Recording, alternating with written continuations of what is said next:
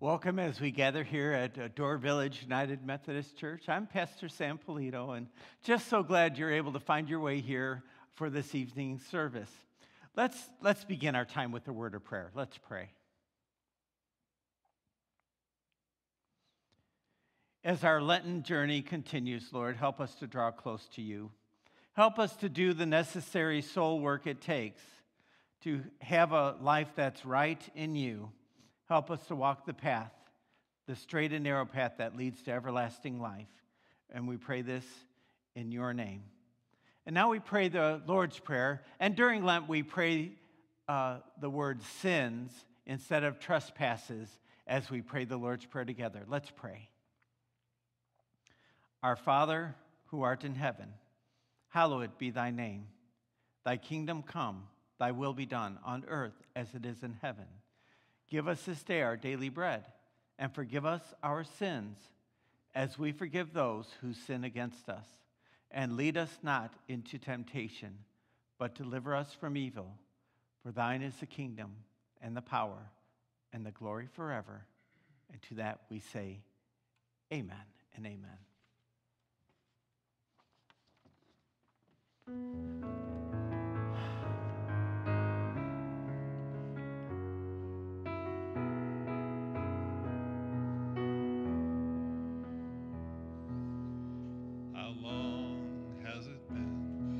You talked with the Lord and told him your heart's hidden secrets.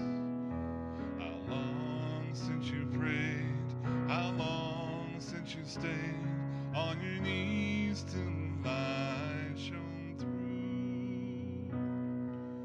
How long has it been since your mind fell at ease? How long since your heart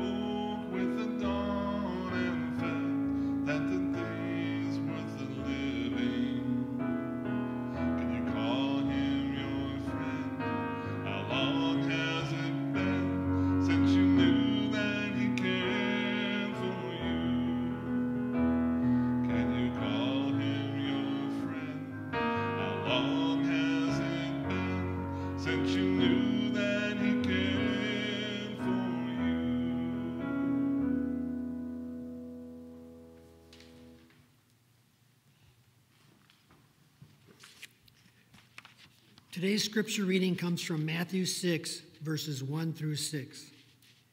Be careful not to practice your righteousness in front of others to be seen by them. If you do, you will have no reward from your Father in heaven.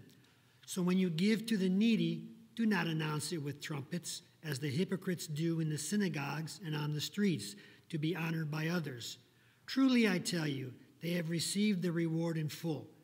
But when you give to the needy, do not let your left hand know what your right hand is doing, so that your giving may be in secret. Then your Father, who sees what is done in secret, will reward you. And when you pray, do not be like the hypocrites, for they love to pray standing in the synagogues and on the street corners to be seen by others. Truly I tell you, they have received the reward in full. But when you pray, go into your room, close the door, and pray to your Father, who is unseen.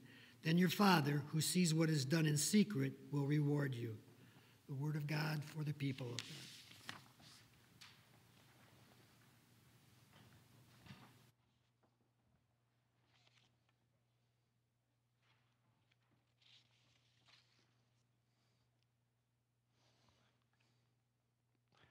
This is the season of Lent we're in, and I'll be honest with you, I'm dealing with some very personal and private matters as I do my inner soul searching during Lent. I take what I give up very seriously.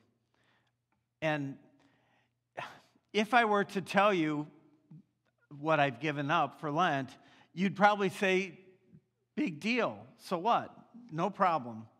But see, that's just the thing right there. What I give up, I try to make sure it is a big deal to me. It calls me to repentance for letting go of something in my life that, well, gets so out of hand. And what needs to be curtailed, or I need to just quit entirely. It calls me to a level of sacrifice and giving up pleasure and indulgences. So what I give up, I just want you to know, it is a big deal to me. And I encourage you to make it a big deal for you. Even in the season of Lent, right now, you can make up your mind and determine what you're going to do from here forward. Now, I get this all the time, what I'm giving up for Lent. Like I said, to me, it's always a private matter. I don't do what I do or give up what I give up lightly. Also, I don't do it in a way that calls attention to myself. I don't want others to see me struggling or lamenting over my fasting or self-denial. Yes, it's an okay thing to give up chocolate for Lent. But the question is, why? Why chocolate? Is it to bring your appetite under control, for instance? Is it a self-denial or self-sacrifice thing? Lent is all about that, taking a spiritual journey of self-discovery and making decisions that will bring each of us individually closer to God, closer to the person that we believe God is calling us to be. Now, I usually give up something, but I also take up something, is what I call it, take up something. So I make a to-do list, a spiritual discipline. Take something up, a scripture reading maybe, a prayer journal, that sort of thing. Add to the space with something holy and reverent. There are all sorts of good things to do during Lent, good things to do as well as to give up. To stop one behavior and take up another holy behavior. That's what I'm talking about during this Lent season. We need to ask ourselves, why? What specifically for me am I trying to accomplish? What will reading the Bible and praying bring into my life right now that I need so desperately to get close to God? How will it direct my life over the year, over the time or over the year ahead? A new way to live. How can I develop a new way to live? Many of the things I take up last way past the 40 days of Lent. They're such a good thing, such a good idea, that I continue them past the 40 days. So, don't just fast to fast. Don't just pray to pray.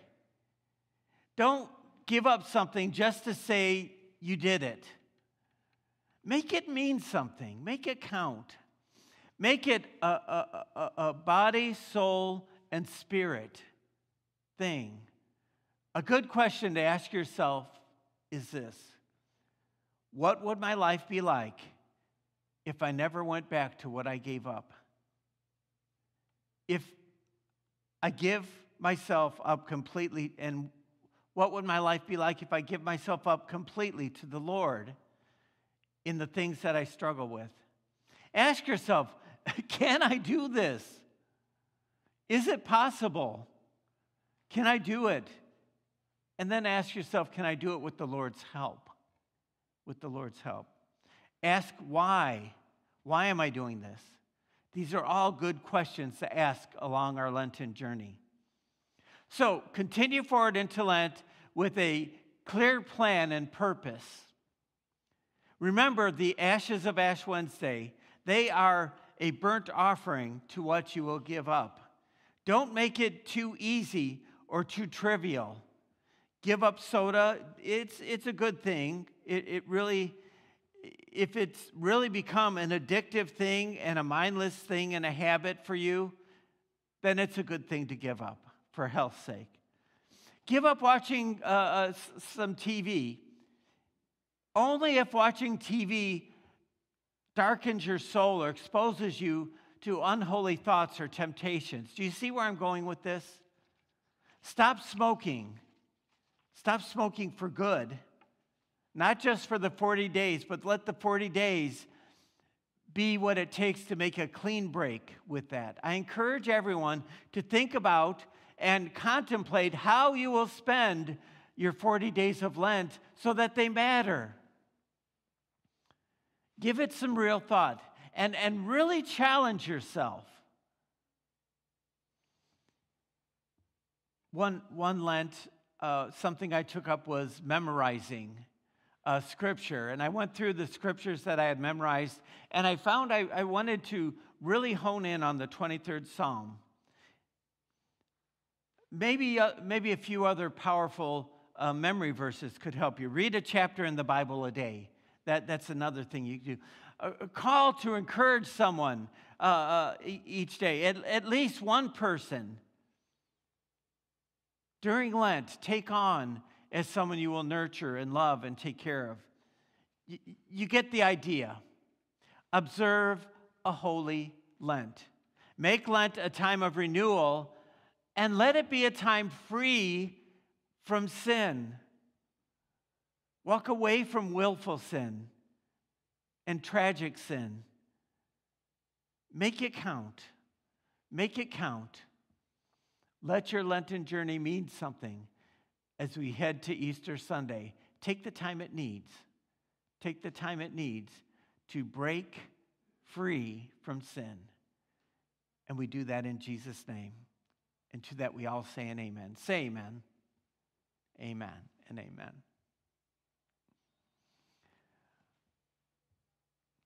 What I think we'll do is we'll sing a hymn this evening together.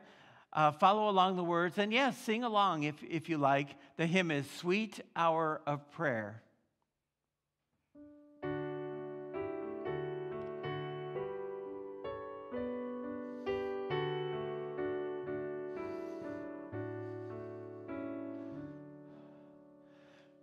Sweet hour of prayer, sweet hour of prayer that calls me from a world of care and bids me at my Father's throne make all my wants and wishes known. In seasons of distress and grief, my soul has often found relief, and oft escaped the tempter's snare by thy return, sweet hour of prayer. Sweet hour of prayer, sweet hour of prayer, the joys I feel, the bliss I share, of those whose anxious spirits burn with strong desires for thy return. With such I hasten to the place where God my Savior shows his face, and gladly take my station there, and wait for thee, sweet hour of prayer. Sweet hour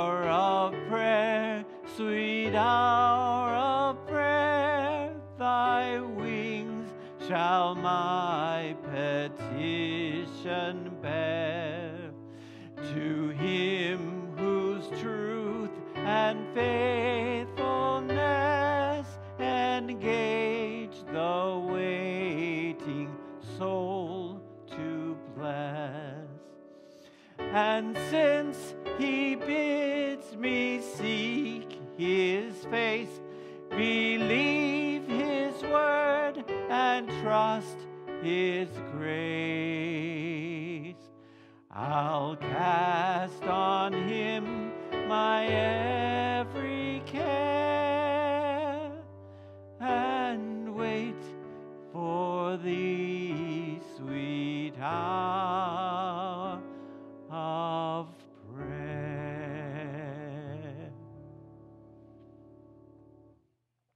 We'll finish there for this evening. I'm so glad you were able to be here. Let your soul be renewed and encouraged, and find your way into the healthiest place possible during this Lenten journey. Let it bring you spiritual hope and guidance, and let the love of God guide and lead you in all things. Have a wonderful evening. God bless you on your way. Amen. Amen.